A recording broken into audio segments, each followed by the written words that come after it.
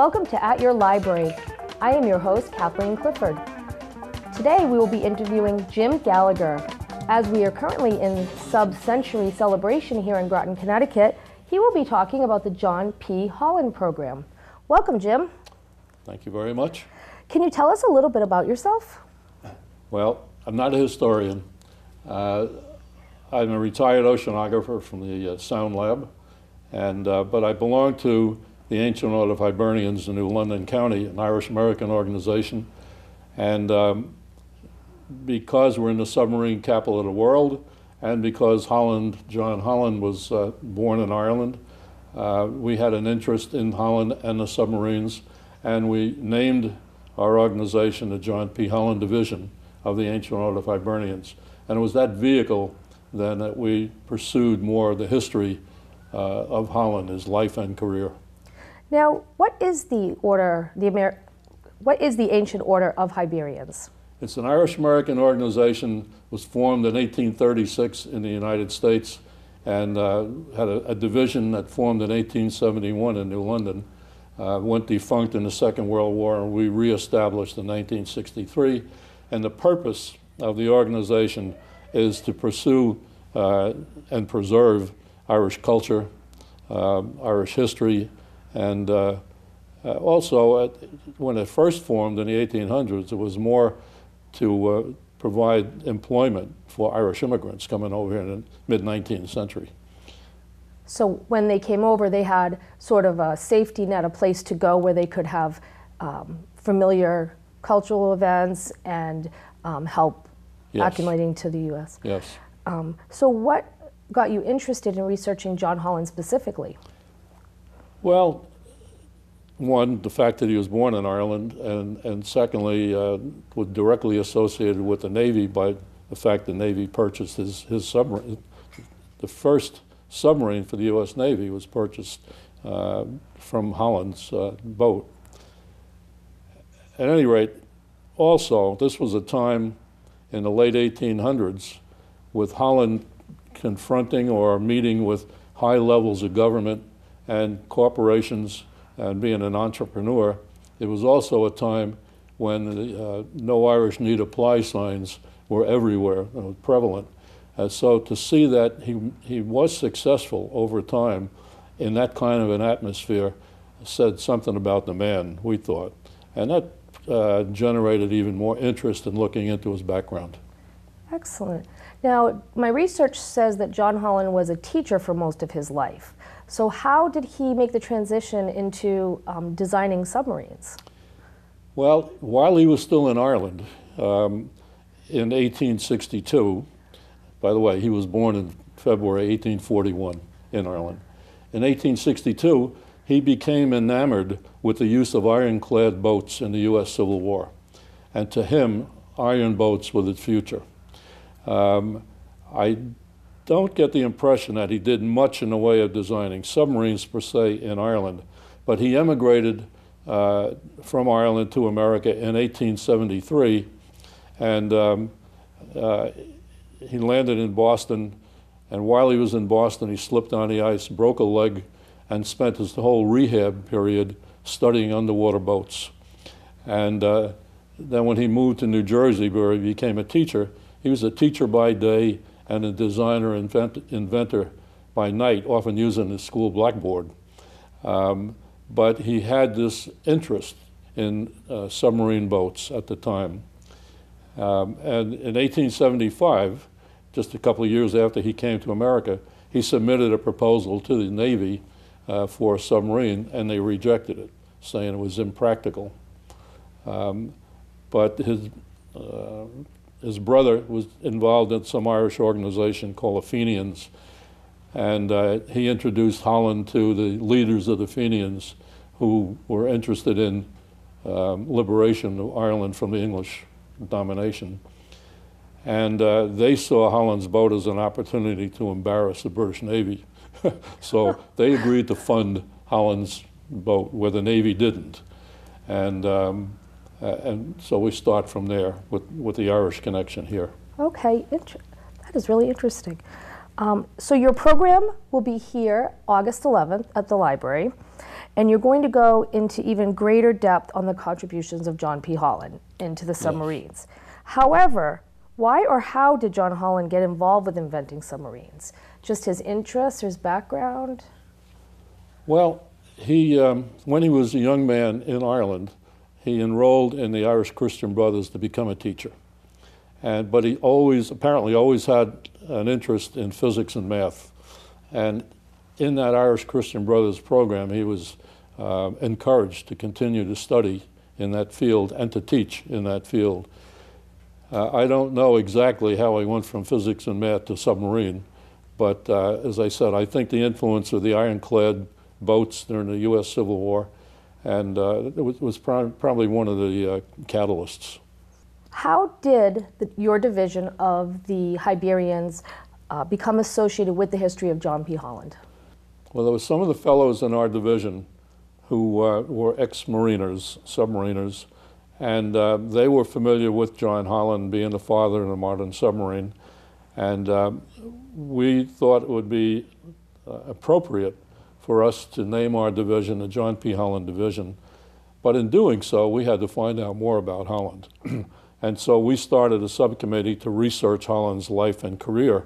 And in that process, we found that the biographer of John Holland is Dr. Richard Morris in the area, met with him, and then we used to meet repeatedly in his house and go over Holland's history. And, you know, I'd say that was the catalyst for us learning more about Holland. And that's a really great find, to find that he was a local biographer working specifically on what you were interested in. Yes, well, he was a professor up at Trinity College in Hartford, and his grandfather was the superintendent engineer for John Holland. And as such, he had a lot of his grandfather's memorabilia. So he was able to use that to research not only his grandfather, but Holland and the whole development of the submarines at that time. His first book was printed in 1966 and reprinted 1980 and again in 1986, or 1996. And it still remains the definitive biography of Holland. Excellent. So we are here interviewing Jim Gallagher on the history of the John P. Holland. We will be back in the second half to talk more about the submarine and John P. Holland's role in it.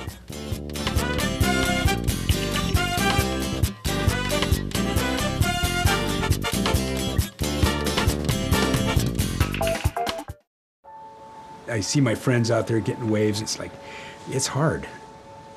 It was a surprise to me when they told me I had MS. It's like, you sure? Well, this is a virtual reality rig, and this is going to allow Steve to see and experience the waves that I ride. Put that on your head. Whoa!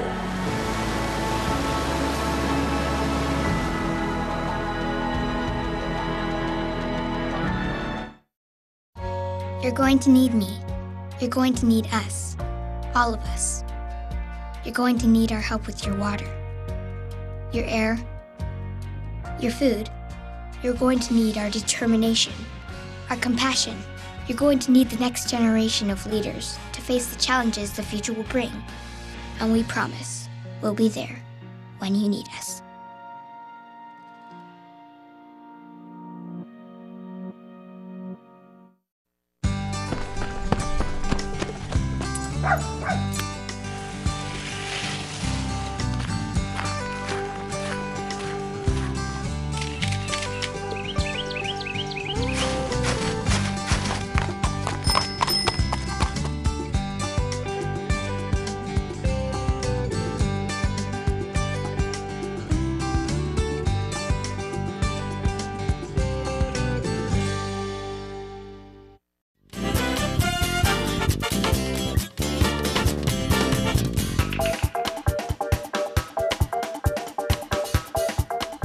Welcome back to At Your Library. I am your host, Cathleen Clifford. Today, Jim Gallagher is joining us to talk about his research with the John P. Holland. Welcome back to the show. Thank you again. So how important is the invention of the submarine? Well, I can say that Holland's philosophy in developing the submarine was that he recognized that that vehicle was so formidable that it would be a deterrent to war. He did not foresee it being the strong element that it is in warfare. But certainly, one look back over the evolution of the submarine now, and even during the Cold War period, to see that we had submarines out there that really, in our view, prevented, the Russians from taking any aggressive action. So, in effect, it was a deterrent to war, or at least contributed to it. So, you spoke earlier how the U.S. Navy did not initially embrace John Holland's design, and he was funded by another organization. So what was John's relationship with the U.S. Navy? Well, it was cordial through the years. He won a couple of bids in the dark period of the 1880s through the 1890s that turned out to be, that were not implemented for different reasons, some political and some whatever.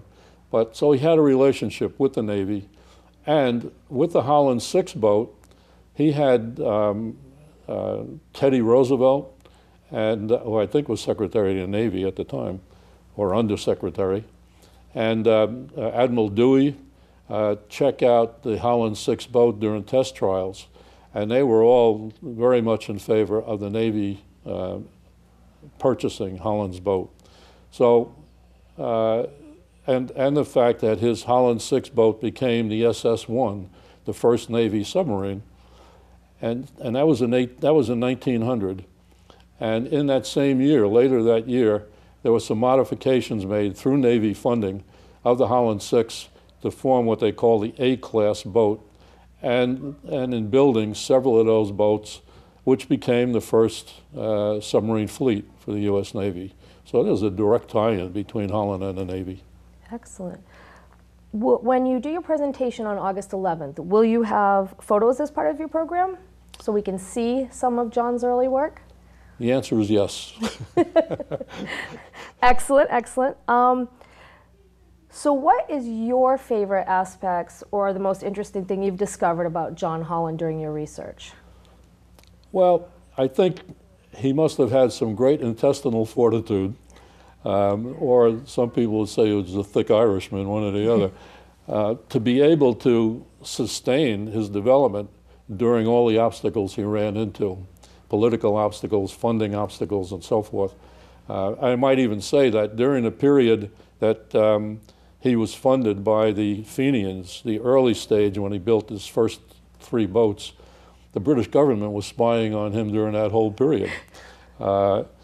So I just think that the fact that he persevered and had the intelligence to do something really worthwhile made it noteworthy for us to recognize him. Excellent. Now, being here in Groton, that we are a very large submarine community, where would you direct somebody that wanted to learn more about John Holland? First, I would recommend Dick Morris's book called John Holland, Biography. Secondly, memorabilia of Holland exists and is available in the Paterson, New Jersey Museum and the Subbase Museum. And also, there's a fellow named Gary McHugh who's done a lot of work with us and beyond what we've done in the Hibernians, who has either a website or certainly an email address that if people were interested in following what McHugh has learned and the information that he has, Gary said he'd be willing to talk to people. How much of John Holland's early concepts can be found in the modern submarine today? Well, interesting. Following World War II, the Navy conducted extensive research to optimize the hull design to achieve high speeds underwater with minimal drag resistance. The results of that research mirrored the hull design of the Holland 2 boat and the Holland 6 boat. And the resulting design produced the experimental diesel submarine, the Albacore, and in 1958, the nuclear-powered skipjack class. So that brings us right up to today. So his work can be found right from the beginning till now. So you'll be here on August 11th to speak at 7 o'clock. So please join us to hear Jim Gallagher speak on John P. Holland in part of our sub-century programming for the summer. This has been At Your Library. Thank you for joining us.